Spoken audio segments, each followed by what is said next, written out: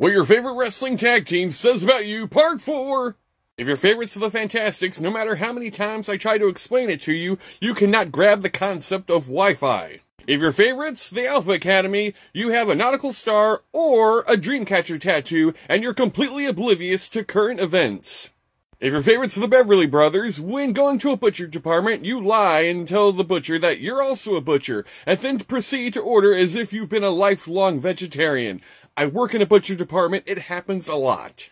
If your favorite's Red Dragon, you're the one that starts the chants at every live wrestling event. This is awesome! I was out of rhythm. What? If your favorite is the New Age Outlaws, you're constantly finding new skin tags. Ew. If your favorite's The Bar, it's the only time you have ever liked Sheamus. Bella?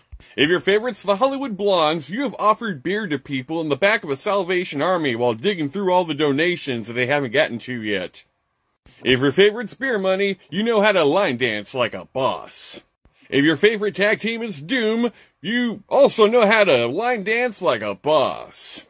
If yours is Kings of the Black Throne, you or your significant other own a ton of purses that look like pumpkin skulls.